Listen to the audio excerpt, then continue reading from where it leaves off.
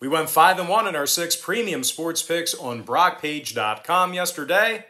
We're also 4-0 in our last 4 board member tier package picks on that very same webpage. And the good news is we have another board member tier package pick going off here today.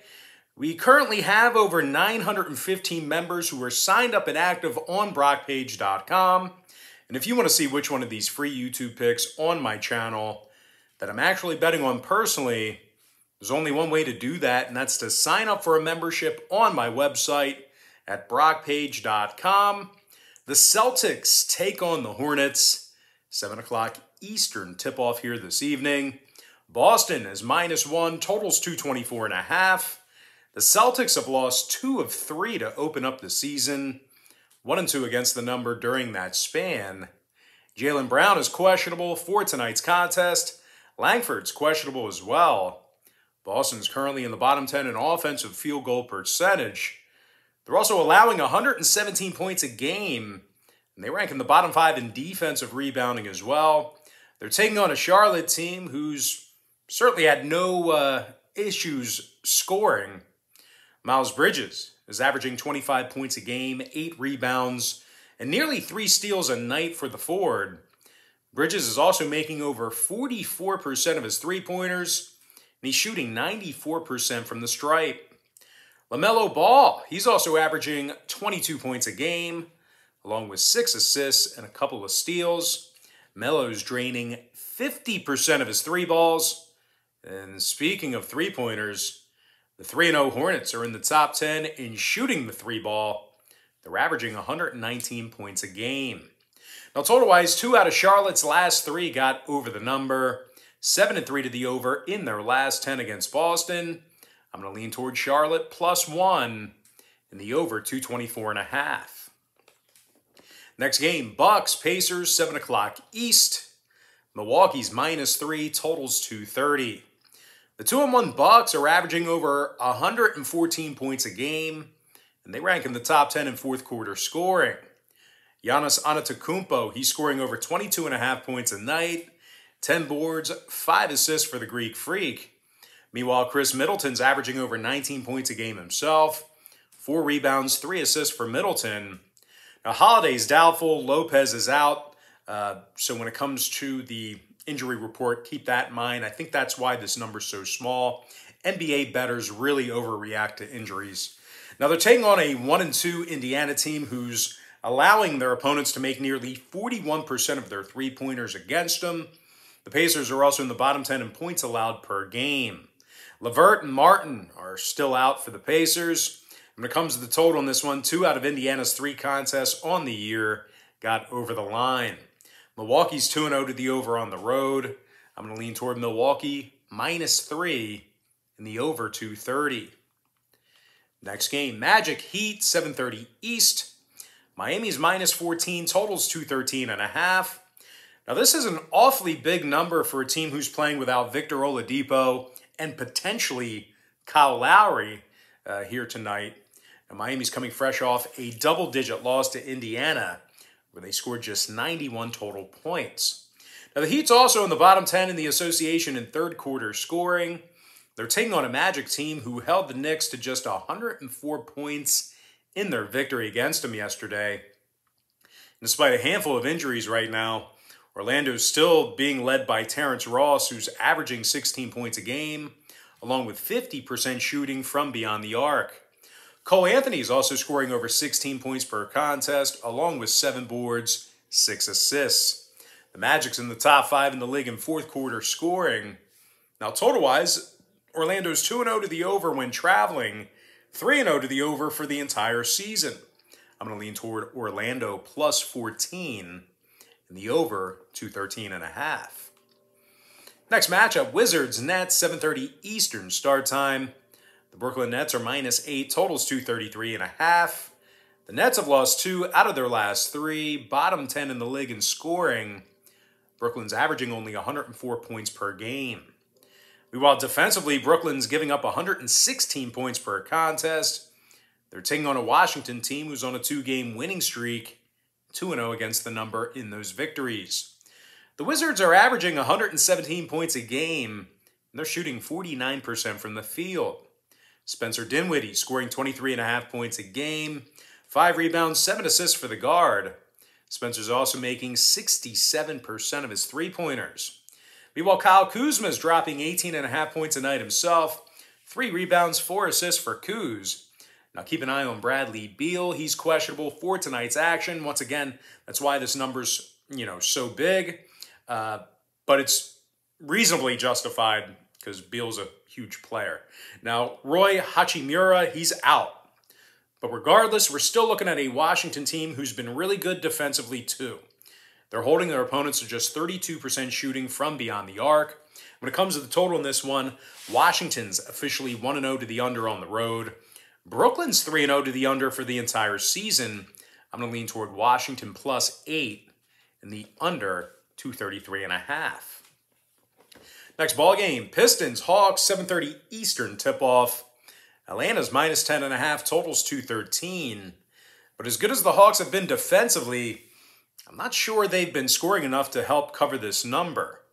Atlanta's averaging only 104 points a game, and they're in the bottom 10 in offensive field goal percentage. They scored only 95 points against Cleveland in a loss the other night. They also have Danilo Gallinari listed as questionable. They're taking on a Detroit club who's allowing 95 points a game themselves. Jeremy Grant's averaging 2.5 blocks a game, along with nearly 2 steals a game as well. Meanwhile, Saddiq Bey is grabbing 10.5 defensive rebounds per contest, 12.5 total rebounds a game. The Pistons are in the top 3 in fewest fourth quarter points allowed.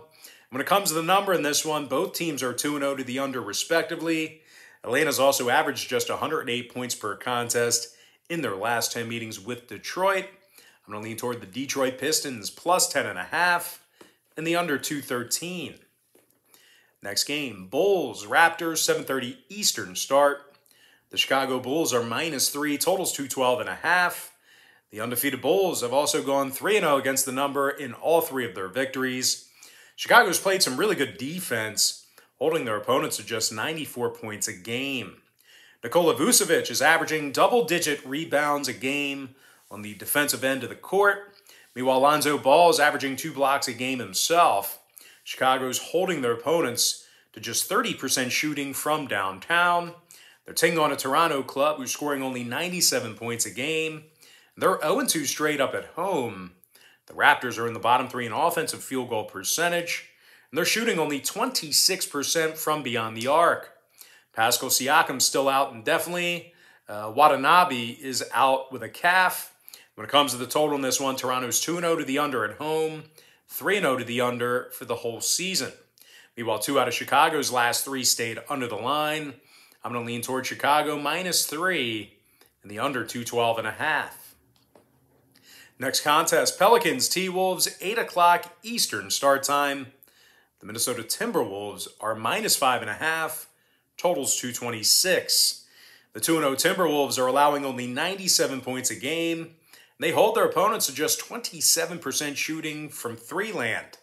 Reed and McLaughlin, they're averaging a couple of steals a game. Towns and McDaniels, they're averaging a couple of blocks a game themselves. Now, Minnesota's in the top 5 in the NBA in defensive field goal percentage. They're taking on a winless Pelicans team who failed to cover in 2 out of their last 3 losses. Williamson's still out. Hart and Holmes are questionable. Now, the Pelicans are averaging only 99 points a game, and they rank in the bottom 10 in offensive field goal percentage.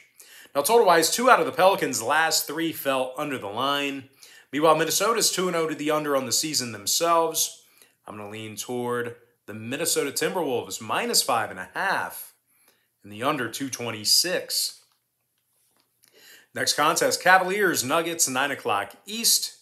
The Denver Nuggets are -10.5, totals 219. The 2-0 Nuggets are in the top 3 in defensive rebounding. They're allowing only 97 points a game. Jokic and Green, they're averaging a couple of steals a game. Jokic is also averaging 11 defensive rebounds a game as well. They're taking on a 1-2 Cleveland squad who failed to cover in 2 out of their first 3 ball games.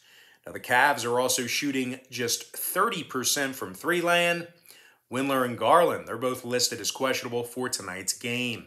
Now, total-wise, Cleveland's 5-2 to the under in their last 7 meetings with Denver, so if you're into historical trends, certainly keep that in mind. Meanwhile, the Nuggets are 2-0 to the under thus far in the season. I'm going to lean toward Denver minus 10.5. And the under 219. And with that, guys, we're going to jump into our next and final matchup. It is going to be Blazers versus the Clippers, 10:30 Eastern tip-off. LA's minus 3, totals 231 and a hook. The 0-2 Clippers are dead last in the league in defensive field goal percentage. LA's allowing 118 points a game. They're letting their opponents make nearly 50% of their field goals. They're also letting their opponents make a staggering 45% of their three-pointers against them. They're taking on a Portland team who's the league leader in scoring, and they make nearly 52% of their field goals themselves. CJ McCollum's averaging 31 points a game, 4 rebounds, 3 assists for the guard. Meanwhile, Damian Lillard scoring 19.5 points a game, along with 9.5 assists. The Blazers are in the top 10 in shooting the 3-ball, first and third quarter scoring. When it comes to the total on this one, Portland's 2-0 to the over on the season. The Clippers are officially 1-0 to the over as the home team. I'm going to lean toward Portland plus 3 and the over 231.5. And with that, guys, now it's time for our quick pick recap. Powered to you by my website at brockpage.com, where we are 4-0 in our last 4 board member tier package picks. I like Charlotte plus 1, over 224.5. Milwaukee minus 3, over 230. Orlando plus 14, over 213.5. Washington plus 8, under 233 and a hook. Detroit plus 10.5, under 213. Chicago minus 3, under 212.5. Minnesota minus 5.5, under 226. Denver minus 10.5, under 219. Before I give you my next and final free pick for the video, one final reminder that we are 4-0 in our last 4 board member tier package picks on brockpage.com. We're also 5-0 in our last 5 extra daily picks on that very same site. I'm going to lean toward Portland plus 3 and the over 231.5. And with that, guys, now it's time for our shout out of the day. And that's going to go to Tariq B, who said yesterday, "Great picks as usual, brother. Happy Sunday." Tarek, happy Monday to you. Tarek or Tariq, I'm sorry. I'm not sure what it is. Either Tarek or Tariq. Thank you for taking the time to comment. And happy Sunday and Monday to you. All right, guys, that's going to do it for me. Don't forget to check me out on brockpage.com. If you guys do end up getting a membership here today on that website, just keep in mind, you're going to get billed the day you sign up and then the first of every month following that. So if you do end up getting a membership here today on brockpage.com, you are going to get access to that content all the way through the end of October. I do always tell folks in every single video, the earlier in the month you sign up, the better. But most importantly, guys, gotta thank you for joining me right here on YouTube. I really hope you enjoyed all this great free content, all this great free information. And with that said, guys, happy Monday to you. Best of luck to you. And I look forward to seeing you later on today on my website at brockpage.com.